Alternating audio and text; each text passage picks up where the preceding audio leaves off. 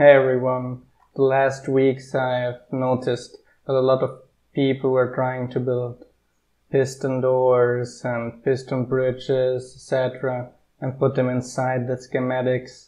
But the issue was that the buildings are usually limited in size, so it's quite difficult to fit something nice in it. And Minecraft is quite difficult with it as well. And we can't use Melissa's doors or something similar. So I thought I would code something myself and just finished it. It's called a multi-block, and I'll just show you why I named it this way.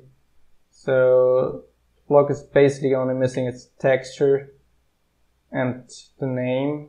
So you place it. At the moment it looks like a stone block. If you right click it, it shows you a nice GUI. You might recognize from the build tool. Then you can decide which direction you want it to act. The four cardinal direction with north, east, south, west, and up and down. And the range you want it to work. So the default is 3. Let's do the default. Let's place something on top of it. Lever. And there it goes. Up and backwards. So it retracts the block through itself and goes down. So the same thing works if you put 3 blocks above each other, besides each other. So goes there and back. The same way here.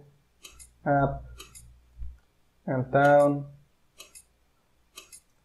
And for people who like drawbridges, it works like this as well.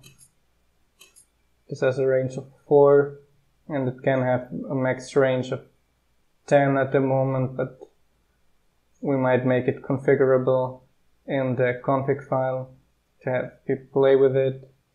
And the nice thing is that it reacts to obstacles. So I put an obstacle here, and it will really only open as much as it has to. The same way here. So you can have it open also only as much blocks as you want. You can play with that as well.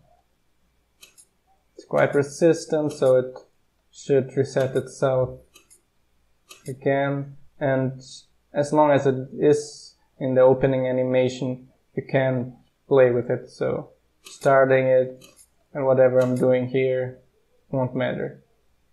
Only now.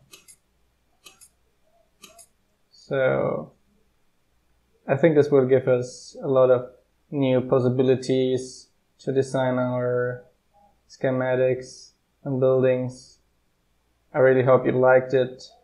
I think I'm still working on the model and setting the name and stuff like that.